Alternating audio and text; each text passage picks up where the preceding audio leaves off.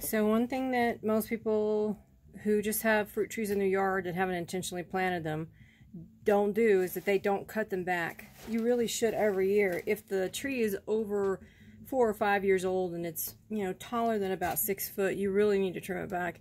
If you're planting a tree for the first year though, and it's a big tree, don't cut it back. I would wait a year. We've had problems when we've done that. But cutting them back, I'm going to go over photos, if not video, of a before and after apple tree and pear tree. And these are huge trees. This year we're actually going to cut the tops down because we have so many birds in our area that if we don't cover our trees with bird or deer netting, they will eat the fruit off the tree in one day. They'll be gone. All the apples, all the pears gone. So I've heard a lot of people say, oh, you know, if you put it up, it'll hurt birds.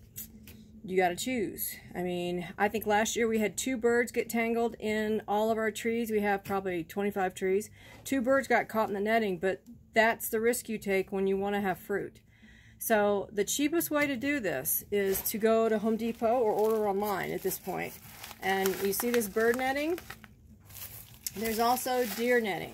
They're basically the same. This says deer netting. This says bird netting.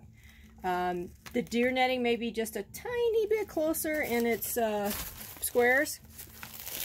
Looks like this, actually, when it's unwrapped. Okay. It is horrible to work with. It's like Christmas tree lights. It gets tangled on everything. You can't unwrap it. It's such a pain. So when you unroll it, if you have 2 people, use 2 people to do it, to stretch it across your trees. And then if you can, early on, right now would be when you want to do it. Cut your trees back and down lower so that you can easily get this over your tree.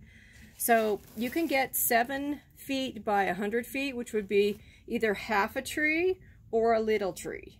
Or you can get the 14 by 14, which typically is pretty good at covering half of a very large tree or a whole pretty big tree.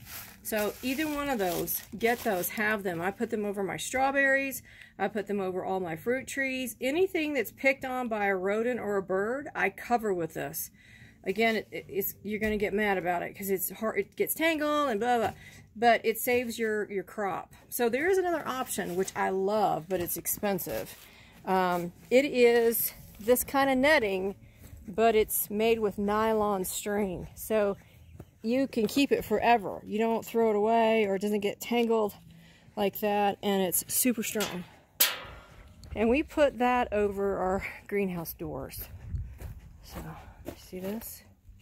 See it? It's pretty cool, but it's a little pricey. I can't remember how a roll of it was like $400, and it only covered like 4 of the greenhouse doors. So it's pricey. I think it's called Bluebird. The company's called Bluebird or whatever that carries it. But look at it. It's amazing. And then when you take it, drop it, it has the weight. It drops down. So it can keep grasshoppers out better, birds out of the greenhouse. They can't get in where they can get in sometimes with looser stuff when the wind's blowing. So that's another option. If you've got the money, that's the way to go. So I wanted to mention that because it's fruit tree day today. We're cutting all the fruit trees before the snow, and they're budding already. So if you're cutting your fruit trees and you want to cover them, cut them short, top them off, get them down lower so they're easier to reach and easier for you to get your fruit.